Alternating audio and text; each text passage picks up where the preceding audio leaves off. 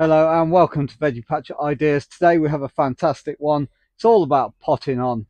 So I'm surrounded by my seedlings here, as we all are, and it's time to get going. So today we're going to cover, and this is science-based by the way, and I'll link the Science Journal or Science Daily or wherever I got it from in the description. But it tells you we can increase the size of our plants by 43%. Just by doing one simple thing, and that's potting them on. And I'll show you what I use. So I use, for one, the newer end of the market, and that's these tea bags. We'll get into that. Plastic pots, which are great, and then we go to our more traditional standard pots, larger seed trays, and again larger cell trays. So let's get going.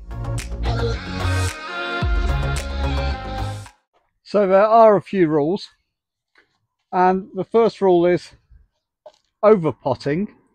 So let's take a little seedling like this.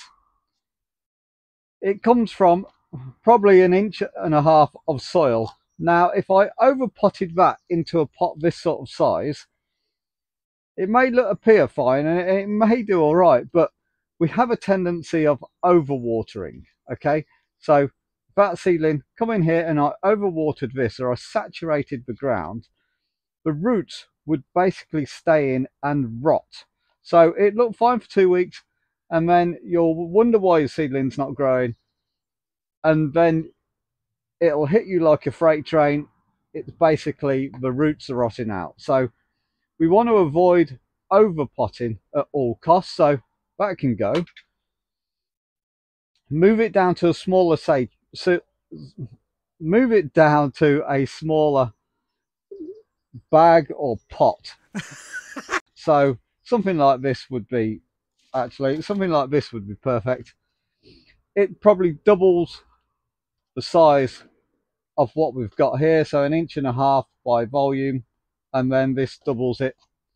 We fill it up, we put our seed in there, or our little cell into this pot, we firm it down and we water as normal, but not over watering.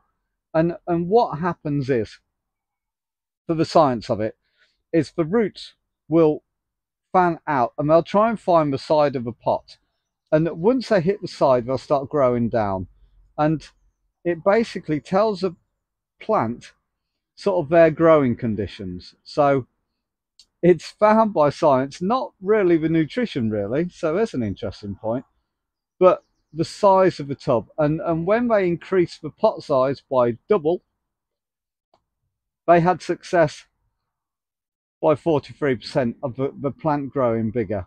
And like I said, I'm going to link it for you so you can have a read, but very interesting. But as a gardeners, we do this anyway, we pot on, so we kind of know the science anyway, but it's just been confirmed. So not too big, not too small, just right. When we are potting on, so say if the plant has been in this pot for a long time, it's got fairly established, and you're seeing roots come through, we know that's a signal we need it to pot on again, and we'll use the bigger bags. So let's get into it. Let's get started. So at home you're probably surrounded by seedlings at the moment, like us all. So it's time to now start potting some of these on, and there are different ways to do it, so pay attention. The first thing is if you've sowed all your seeds in a low nutrient seedling mix, like a John Innes #1, then if these have got any decent size on them, they are going to need to come out of that seedling mix and into a slightly larger pot or cell with some multi-purpose compost. So let's start off with our lettuce, and this was grown in a normal cell tray like this one and potted on, I'd say 1.5 weeks ago, into a 4-cell tray, and it loves it in here. It's thriving and it's getting bigger every day. Not put it under grow lights. I'm growing it like 95% of every gardeners out there. This isn't under grow lights 24/7. This is just in the polytunnel. So that's coming on leaps and bounds, and then from here, once it gets a little bit bigger, it'll either go into a low tunnel outside or into a hanging basket in the polytunnel.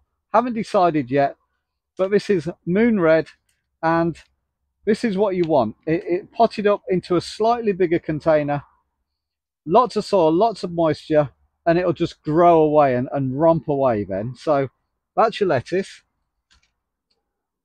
Moving on to things like tomatoes. Now, as you can see, this is very overcrowded. There is a trick with tomatoes as well. When you pop them on, make sure you bury half the stem, and I'll show you as we go, but just bury half the stem under the soil, and the roots will come out from the stem and anchor the plant down a lot better. So that's the way you plant on tomatoes, deep as you want. So if you've got a leggy seedling, go halfway down and it'll be absolutely fine. So that's a rule with tomatoes, and trying to always stick to that if you can as well. Like I said, with these bags, they are perfect for what they do. They just sit in here. You can get loads into a cell tray, and they're just good at expanding that root base. And tomatoes, they do like restricted roots, so you can let this grow on until you see all the roots coming around the bottom, and then you know it's time to move this one on. So once it starts to get a bit root bound and you can see them and they're restricting, I would then either move it on to a larger cell bag like this, or a larger pot, and then into the ground. So another few stages on your tomatoes. So next up, we've got our pak choi, and these have just been sat in the greenhouse, no special treatment, but these have all germinated as well, which, if you know, or if you know the channel so far, you know pak choi is my ultimate nemesis. They've all germinated, so I'm very, very happy, and it's all about looking after these. So the ones I sowed a week before these, they've grown out much more, and they're all now potted up. So these are now bigger plants. As for these little ones, these need a couple of weeks extra growth, and then we can pot these up. And the reason I'm repotting pak choi, and you don't really have to, is one, I've got a massive problem with flea beetle here, and I want to get the plants as big as humanly possible before I put them into the soil. So stage 1, stage 2, and these will grow for quite a while in these little sacks. I want to get a decent plant, and then they're out in the soil fending for themselves.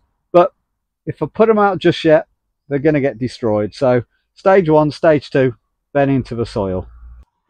So that's the pak choi, the tomatoes.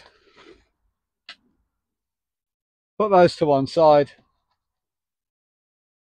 Now moving on, we've got the ruby streak mustard, and this is, well, it looks very, very stringy, but this is definitely, it is crying out for repotting. They've all grown very, very well.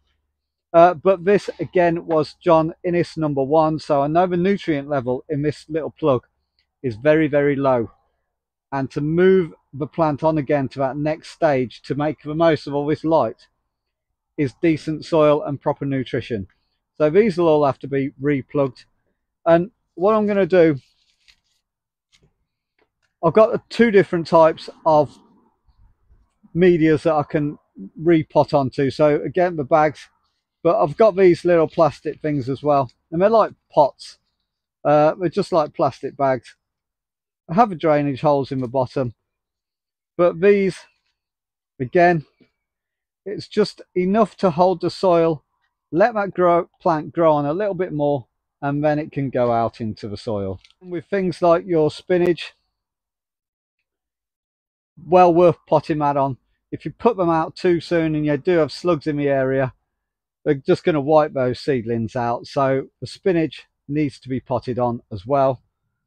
As for the French radish, well, these, believe it or not, these are fine.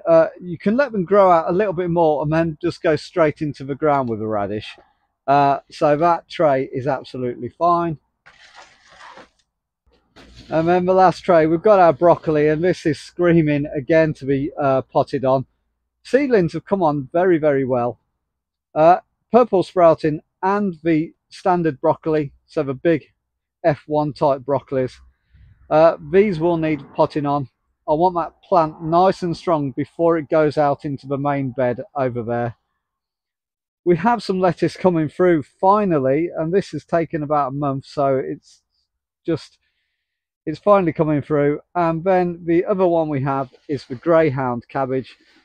It's all germinated perfectly. That needs potting on, so we'll go ahead and pot these on.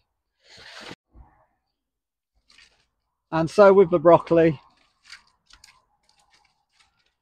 we want to fill our seed tray. And what we're going to do with this one, we're just going to move it to a bigger cell tray.